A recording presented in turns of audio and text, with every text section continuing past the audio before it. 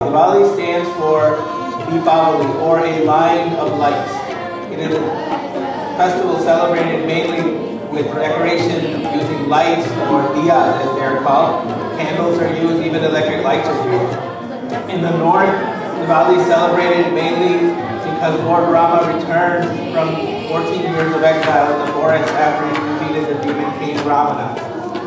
In the south, it's celebrated when Lord Krishna defeated Narkasura, another demon. But it is not only a day that's considered auspicious by the Hindus in India, but also the Sikh, the Jains, all have different events that have happened in this day.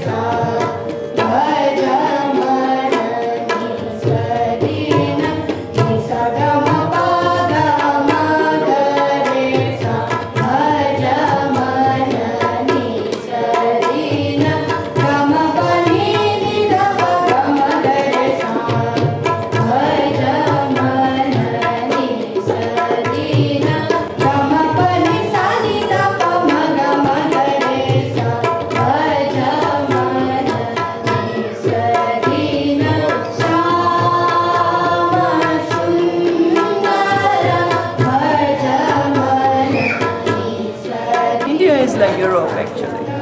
India has different languages. There are 17 main islands. There are a lot of different cultures in India. So we picked 6 dances to fit into our time frame, which is half an hour. And from classical, from temple art to gypsy style. Did you enjoy the program? Yes. What was your favorite part? The dance. Did you enjoy the program tonight? I did. Yes, well, enjoyed it very much. How much pressure was it up there on stage?